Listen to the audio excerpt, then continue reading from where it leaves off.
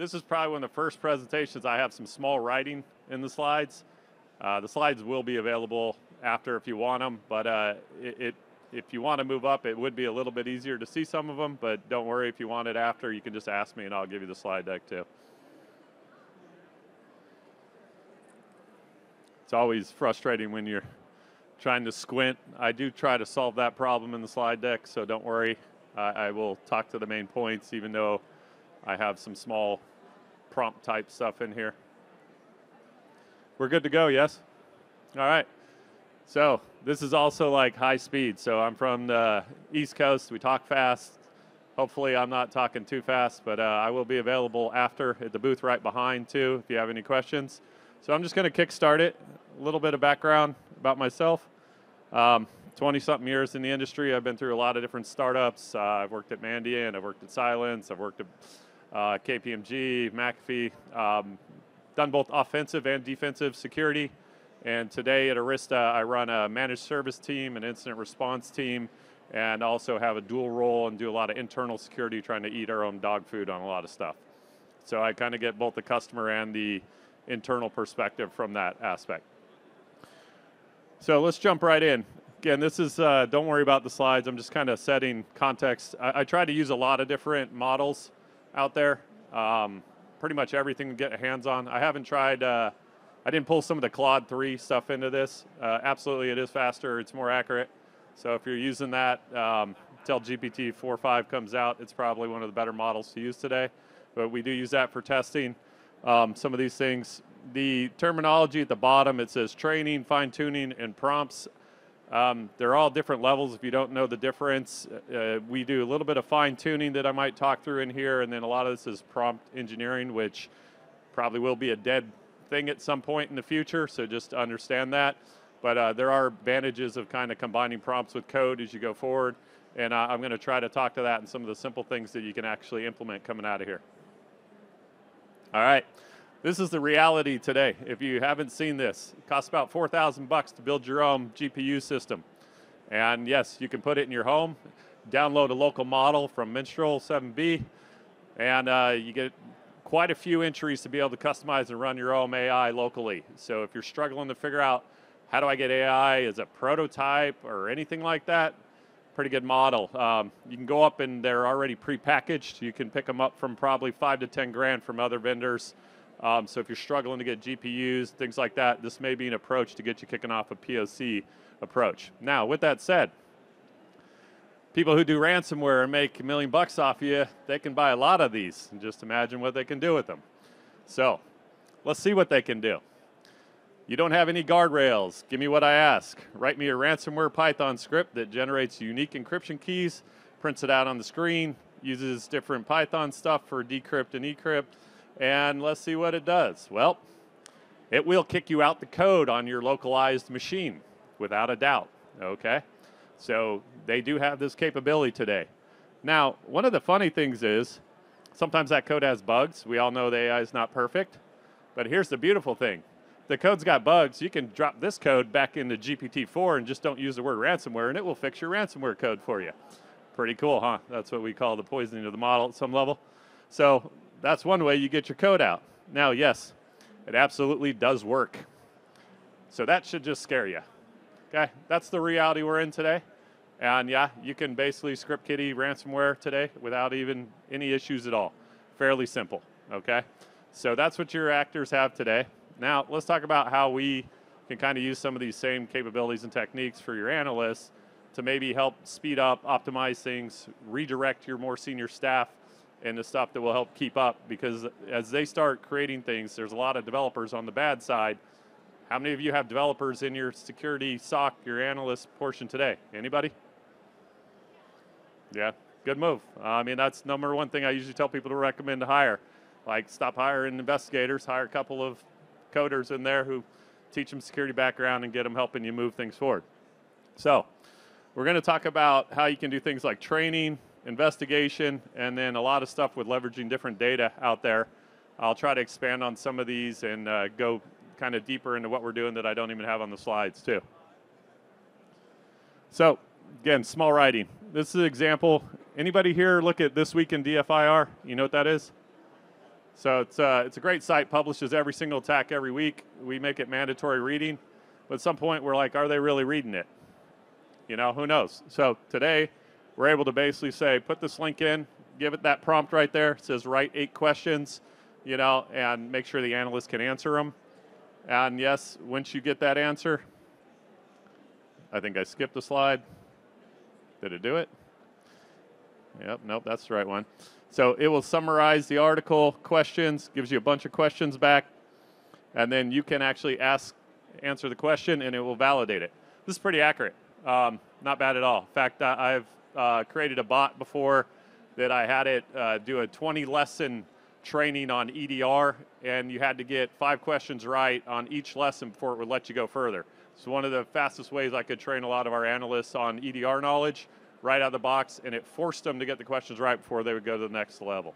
So you can use it pretty good for training, things like that. This is relevant content, latest attacks, get your team up to speed on it. All right, writing emails. I mean, I'm sure everyone, who uses the AI to write emails here? Oh man, you really have to take advantage of this, okay? So we hire analysts sometimes that don't speak English as a natural language. Let me tell you, write your email in the chat first, kick it out, and then add the customization from work stuff into it. Fix a lot of our grammar problems. In fact, as a boss, have you ever just been completely pissed off at someone and you start typing in your email, your chat, and then you're like, I need to kind of sleep on that? Type it in the AI. I'm a much better boss today than I was yesterday, trust me. More empathy, inspire them to do better work. It does a great job at things like that. You can also train it with your own emails so you can, you know, get it more your tone.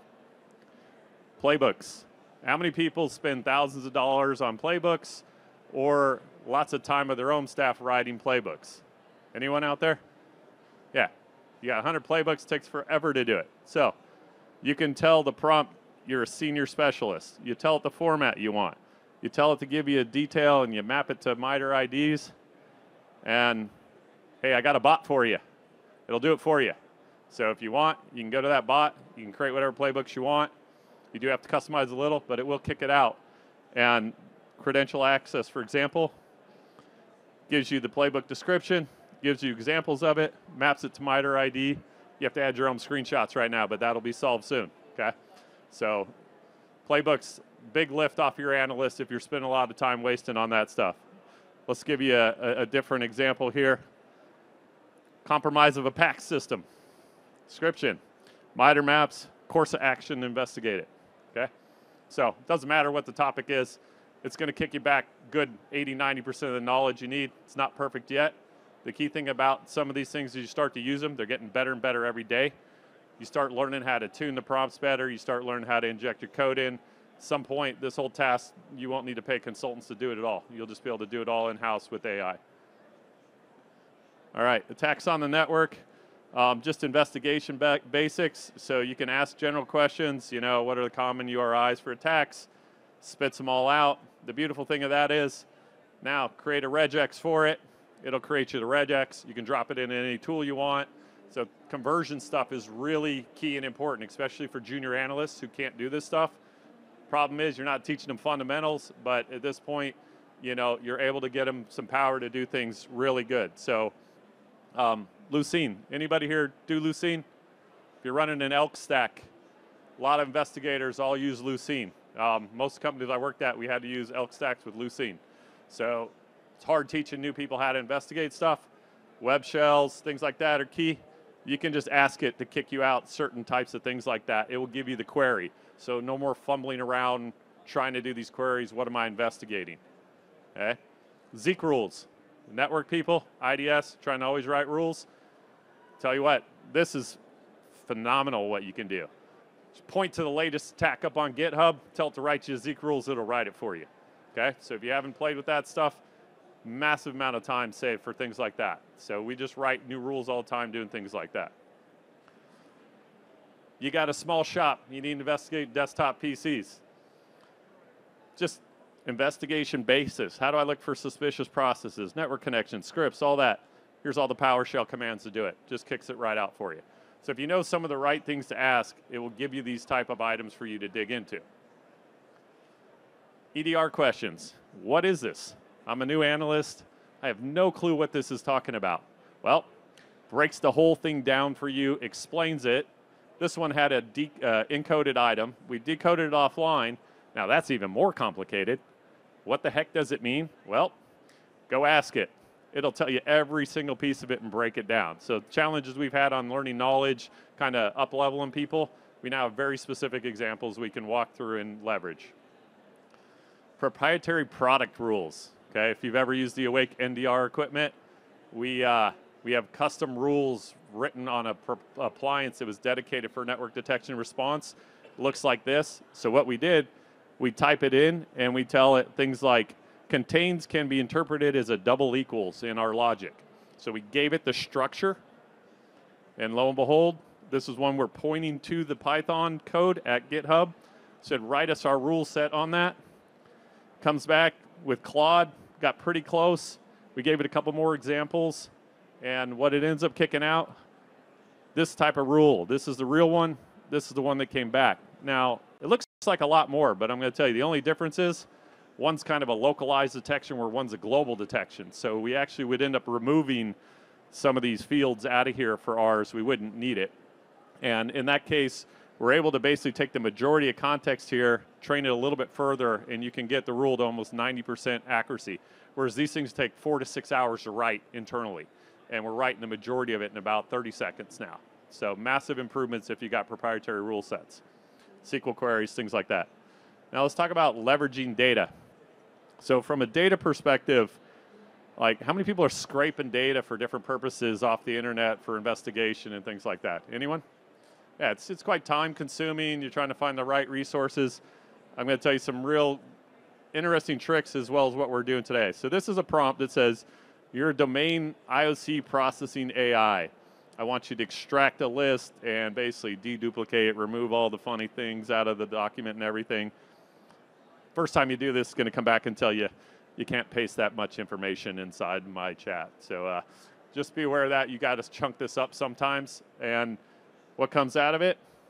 Perfect list for you. So those are very solid prompts to do things. I'm going to give you an example of that. This week in DFIR, one of the things we're doing that I'm not necessarily got slides about, 17,000 blog posts on it of every single attack that's happened in the last several years.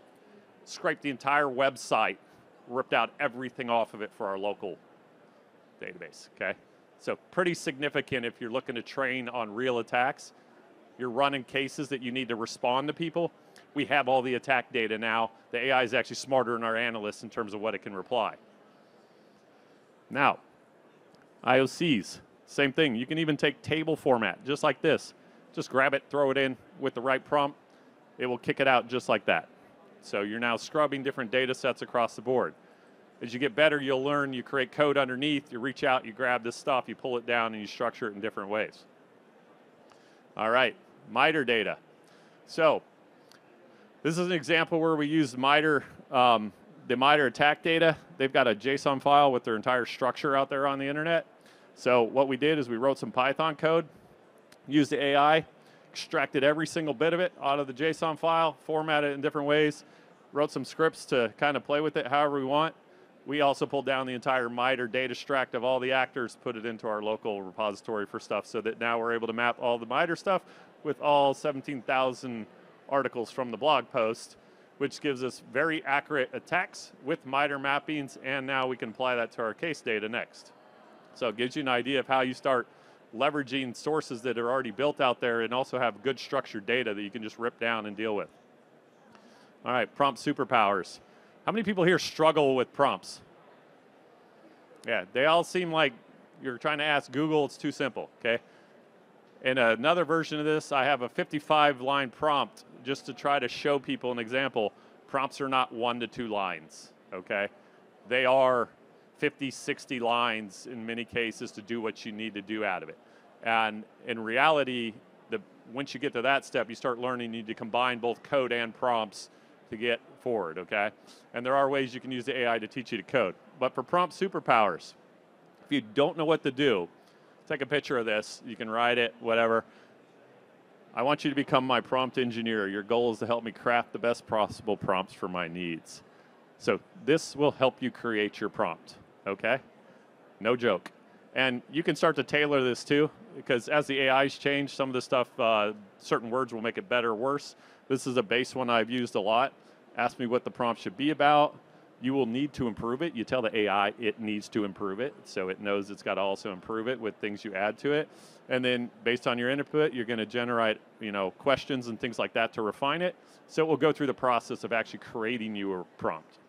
So really good to get you moving if you're not used to it.